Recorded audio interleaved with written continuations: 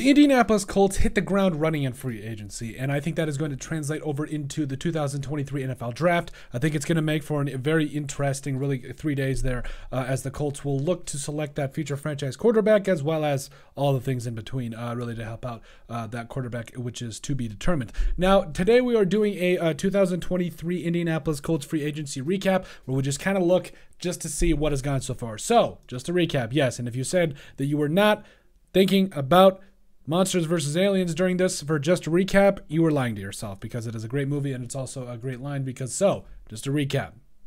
Yeah. So today we're talking about the Colts and kind of the things and players that they've brought in to start out with. So the additions, Samson Ebukam, I know that's not even close to correct, I apologize, but coming over from the 49ers, a guy that, does provide a lot for your defensive line. So he signed a 3-year, $24 million deal with the Colts. Last year for San Francisco, he had 36 tackles as well as 5 sacks and a 69.1 PFF grade. Also Taven Bryan coming over from the Browns.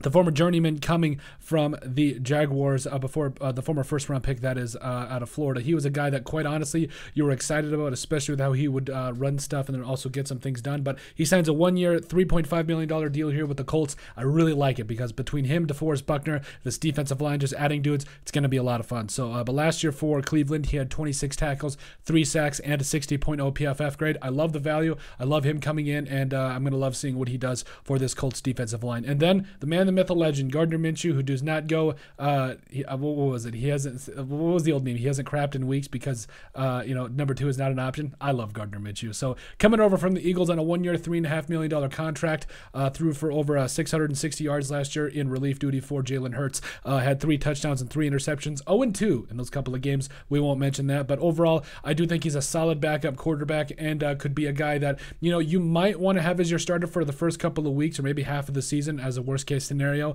But you also might want to have your rookie quarterback just get the lumps in early and start learning right away.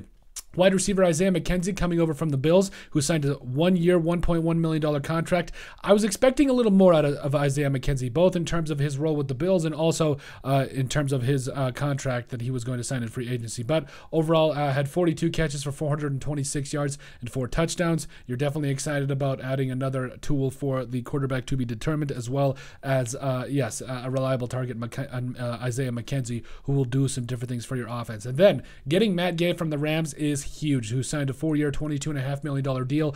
Only missed 2 field goals last year and 1 extra point, had a long of 58. The dude is just nails. I think he's going to come in and do a fantastic job for the Colts. Who did you lose? For as far as the losses, Matt Ryan, last year over 3,000 passing yards, 14 touchdowns, 3 interceptions.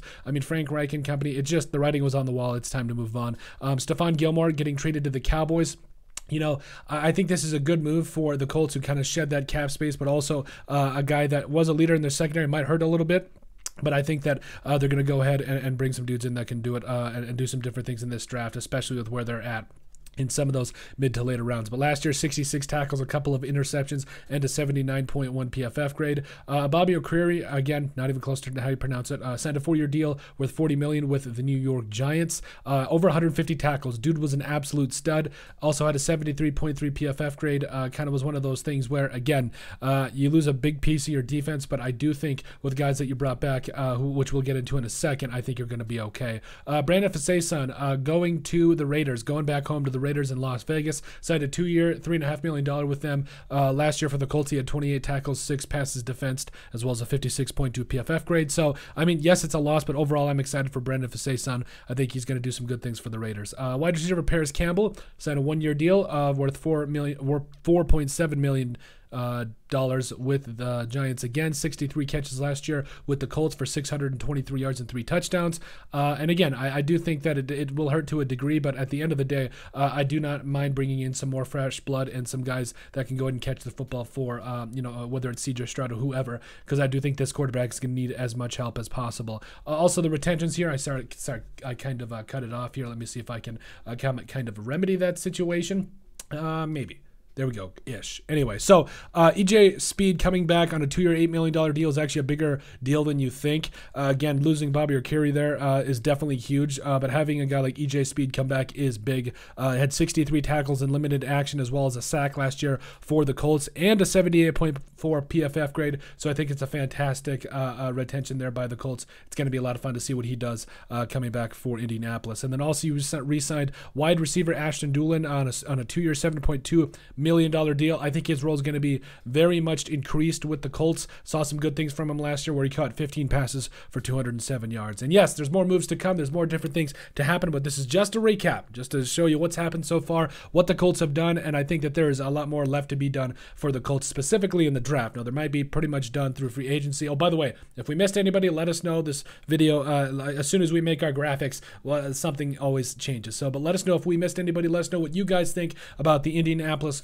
free agency recap so far, and make sure you guys give us a like and a follow. Also, remember to give us a listen and sub on iTunes. And finally, if you have anything else you'd like us to cover, send us an email at thesportsbp@yahoo.com or put in the comment section down below, and we would love to cover. But let us know what you guys think about our 2023 Indianapolis Colts free agency recap.